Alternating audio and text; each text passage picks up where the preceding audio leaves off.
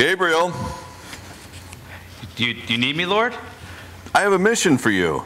It's an important mission, and I'm trusting you, my most loyal messenger. Of course, Lord. I'll do whatever you ask. I am seeking a salesman to spread my gospel. But Lord, aren't there already plenty of Christians out there that are spreading your word to the masses? There are many who are spreading my gospel, but none like my original 12 disciples. I'm looking for one who will preach the good news like Paul of Tarsus or my servant Simon Peter. I need a disciple, actually more than just a disciple, a special envoy. You, Gabriel, are to find him and help him with that mission. That's brilliant, Lord, but did you have somebody in mind? There is one I have gifted with the power of persuasion and charm. He will do quite nicely, except he doesn't know me or the Father. That is where you will come in. You will teach him about me and the Father, and he will become one of the most powerful voices of our cause. Lord, wouldn't it make more sense to find somebody who already knows you?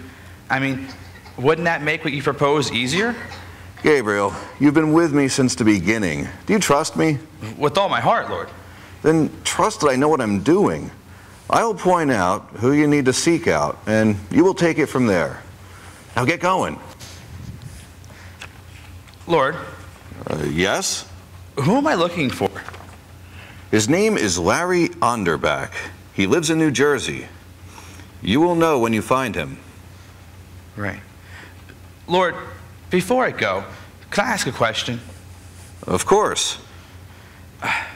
While I'm on Earth, do you think I have time? Could I get just a few... Gabriel, what do you desire? Waffles. Don't eat too many. You won't be able to get back through the gates if you do. Thank you, my Lord. Glory to the Most High.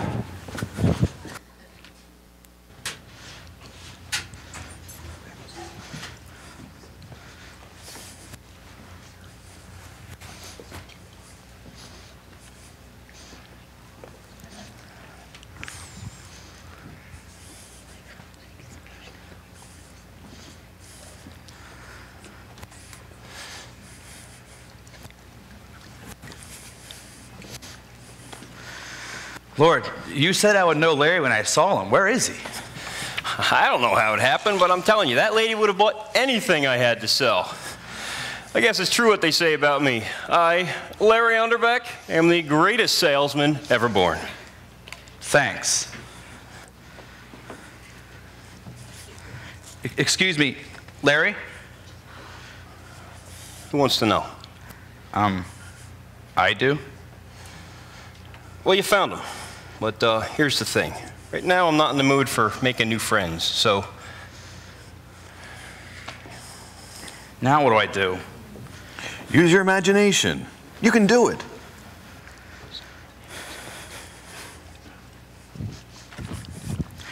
Excuse me, Larry Onderbach, I need you to listen to me. This message comes from the one true God.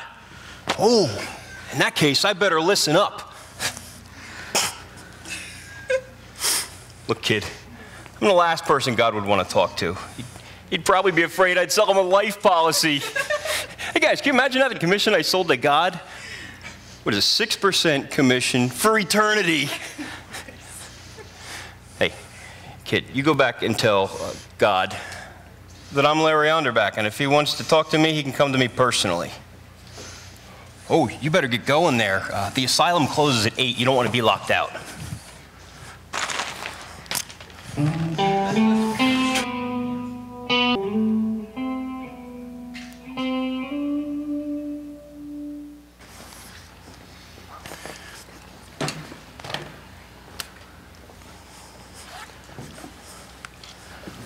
Larry, I'd like to talk to you right this moment. Sounds like someone woke up on the wrong side of the coffin this morning. Do I look amused? You know the information you brought me on the Fredericks? Yeah, what about it? Well, it seems Mrs. Fredericks claims that you coerced her into signing the application. What? What are you talking about, coerced? She claims you used deceptive techniques in order to get her to sign. Do you know, she wants to file a complaint against you with the insurance department? Let her. What's the worst that could happen? We refund her money, say it was all a big misunderstanding. You know, I wish it were that simple. This is the 8th complaint in the last 3 months for this very same thing. You know, Larry, you're really good at what you do. But people and their problems, they mean nothing. All you care about is money. I'm gonna have to let you go. You're firing me. Just like that. Well, if I let you stay here, employed, after all the complaints, you know, the insurance company, they're gonna come down hard on all of us. And I can't afford for that to happen. Listen, I'll be happy to write down a letter of recommendation and you'll be able to get a job, no problem. You can take the rest of the day off.